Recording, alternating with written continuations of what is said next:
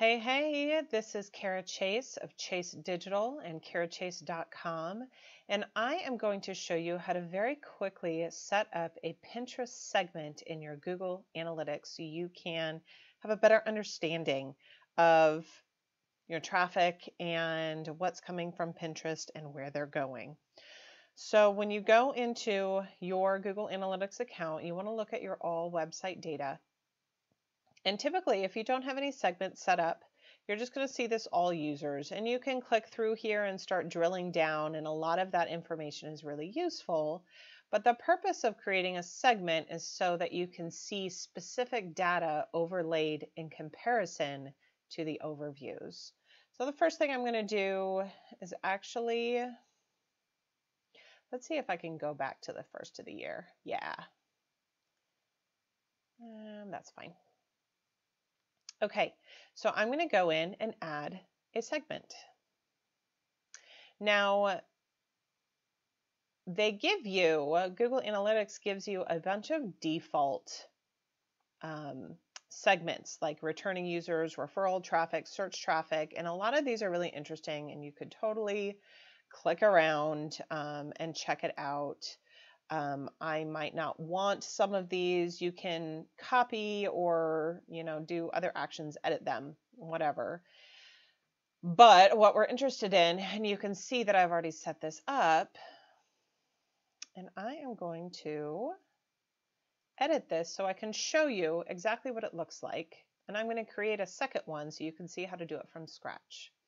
So the first thing I want to do is go here and say the acquisition is from the source containing either Pinterest.com referral or Pinterest.com social. And you want to make sure that these are selected as such. So I also want to do any user interaction. So this is anybody that's come from Pinterest either first time or multiple times. You can do it by sessions, you can do it by users, include or exclude. This is just a very typical filter setup, but it lets you do this custom sequence, and you can save it right here. So I'm going to go ahead and save it. And it automatically adds it as an overlay onto the rest of your data.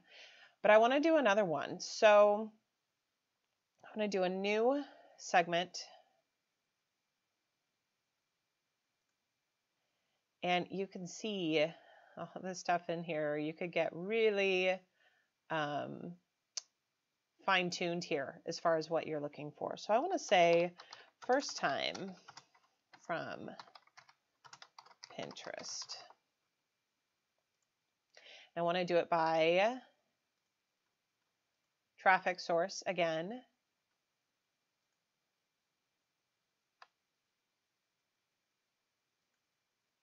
Hang on one sec. Okay, so you want to go down here to sequences, include, and again, you could look at all of these options in here. You could spend weeks adding custom segments as far as what you're interested in. But again, I'm going to go with source and median contains Pinterest.com referral and source medium contains Pinterest social. And I want to make sure that this is the first time from Pinterest. I'm going to go ahead and save that. So now these two segments are going to, and I think this needs to populate. These two segments are going to be overlaid on all data. So if I go into behavior,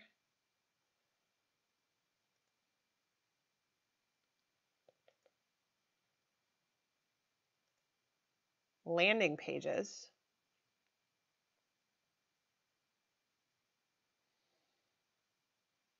I can see that this is the amount of traffic that I get from all my users, and this is the amount of traffic that I've gotten from Pinterest. and it actually breaks it down by the landing page. So this is my home page. This is my viral pin. That does really well. These are some of my other opt-ins. Um, social media for network marketing. So it's really cool to be able to layer these segments on top of each other, so you can see what's coming from Pinterest. Now, this is limitless. You could do this from Facebook. You could do this from your ads. I have this set up for one of my clients for her Shopify site.